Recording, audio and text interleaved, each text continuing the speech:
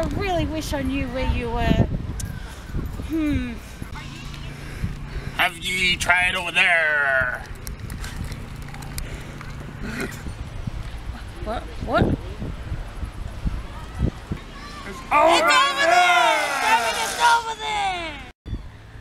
Oh, Kitty, we found you. Oh my gosh. That means, wait, what? Pirates, we're right. Anyway, oh my gosh. So glad I found you. Wait, what's all this? No, what did he do? No, wait. And what's this? Wait, what's this?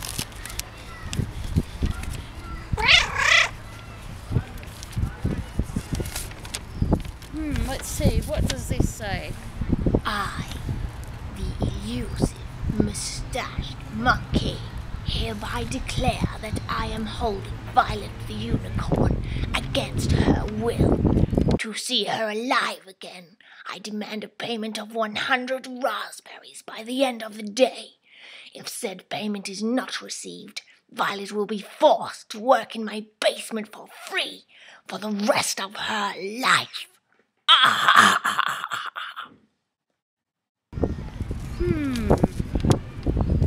100 raspberries, hey?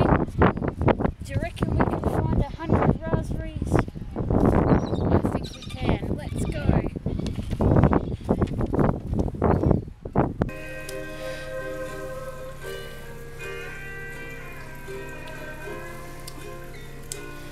Ah, man, things that happen, hey?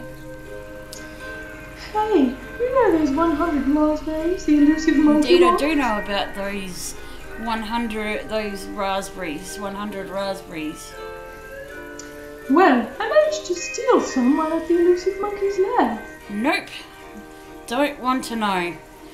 We now have a job to do, so let's go. Oh look, Kitty. It's the Elusive Monkey's lair. We better put these raspberries there so we can get Violet back.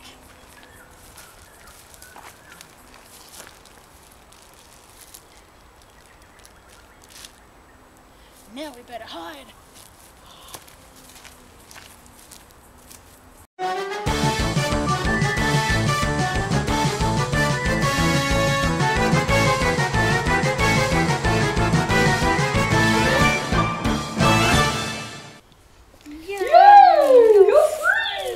Get you back safe and sound.